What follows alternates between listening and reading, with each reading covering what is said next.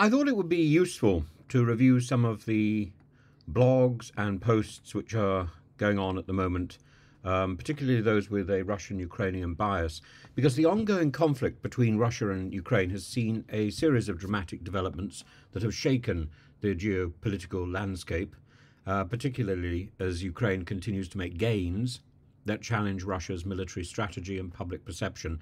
And the reports that suggest Ukraine may have captured a significant Russian command post, which has come out in the last half an hour or so, marks a notable shift in the dynamic of the war. Of course, the whole problem with the area in Kursk is that no journalists are allowed on either side. So Russia's response to Ukraine's advances, particularly in regions like Kursk, has been marked by a mix of denial and strategic disarray. According to the sources, Russian forces have been retreating or being pushed back in several areas. There have been photographs on the front page of the newspapers today of Russian troops blindfolded being taken into captivity, with Ukraine making steady, albeit cautious, progress. This has led to significant concerns within Russia, as some reports suggest that the Kremlin might have had prior knowledge of these potential incursions, but chose to downplay the threats.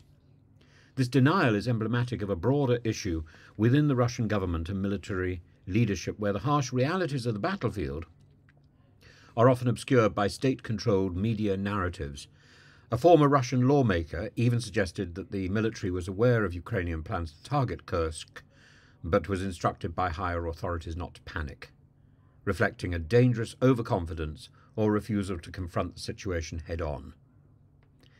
The public reaction in Russia to these developments has been carefully managed through a combination of state propaganda and censorship. So again, we're not really sure what we're seeing. The Kremlin has increasingly cracked down on independent media and social platforms like YouTube, which hardly exists now, can't get through, attempting to control the narrative and prevent widespread public awareness of the deteriorating military situation. But of course, it doesn't stop the YouTube trolls from participating in Western YouTube. This strategy of restricting information appears to be faltering as more information is leaking out through various channels, including social media, Telegram, and international news outlets. The irony, as some commentators have noticed, is that while the Russian government is focused on banning content and restricting access to information, it seems less effective in stopping Ukrainian advances on the ground. This has had the sense of cognitive dissonance among the Russian public, many of whom are unaware of the full scale of the conflict, the full scale of the invasion, or are in a state of denial about Russia's military struggles. It's quite extraordinary. It's as if the entire campaign, this special military exercise, is designed for domestic consumption rather than designed to attack Ukraine. It's rather like conspiracy theories that the Apollo moon landing never happened, that it was all staged. The Ukraine invasion was all staged for domestic consumption. But of course we know it isn't staged. We know Russian troops have inflicted appalling casualties on Ukraine. To what purpose? So Ukraine's capture of a Russian command post is particularly interesting, as it indicates a serious breach in Russian defences and command structures. Command posts are critical to military operations, serving as hubs for strategic decision-making and coordination, and of course they will have extraordinary information there. The loss of such a post suggests that Ukrainian forces are not only advancing, but are also disrupting and infiltrating the organizational backbone of Russian military efforts in the region. And if they can get to one bit of the backbone, they actually, presumably, access the whole lot.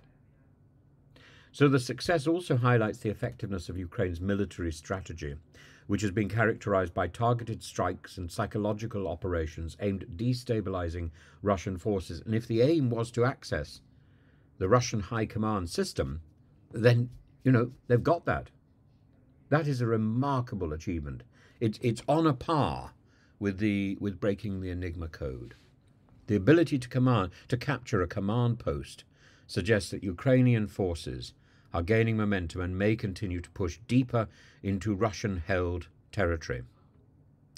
Russia's response to the Ukrainian invasion reflects a nation struggling to reconcile its ambitions with reality on the ground.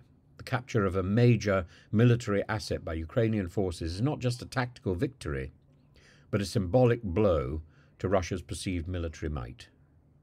As the conflict continues, the Russian government's ability to maintain control over the narrative will be increasingly tested, especially if Ukraine continues to make gains that challenge the Kremlin's authority. The situation, of course, remains fluid, and while it's difficult to predict the exact outcomes, it's clear that both Russia and Ukraine are at critical junctures.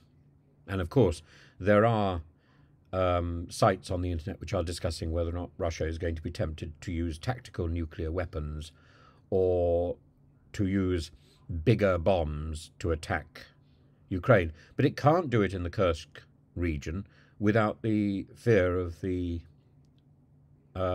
consequences for Russia itself. It can't do it near the border, because certainly not with tactical nuclear weapons, because of the possibility of the fallout being blown back into Russia. So the idea of a battlefield nuclear weapon being used at this juncture seems, I think, remote, though terrifyingly possible, particularly given the fact that the Russian command is shattered, partly because, as I've been putting out many, many, many times, Putin is dead, and partly because the high command of Russia is completely chaotic. Now, I predict, this is my prediction, that if Russia is really struggling, it might wheel out the death of Putin to command sympathy and effectively call for a pause, or even use it as an excuse to call a halt to the war and change the direction, or indeed to ramp things up. All manner of possibilities are there. But I think there's a very real possibility that we could hear of Putin's death in the next few weeks, officially. But as we know, Putin died in October. For Russia, the challenge is now to adapt its strategy and its public communication to reflect the reality of the battlefield, or to find some overarching plan that will eclipse that humiliation. Meanwhile, Ukraine needs to consolidate its gains and prepare for potential escalation in the conflict, or to use these gains to trigger serious and meaningful peace talks.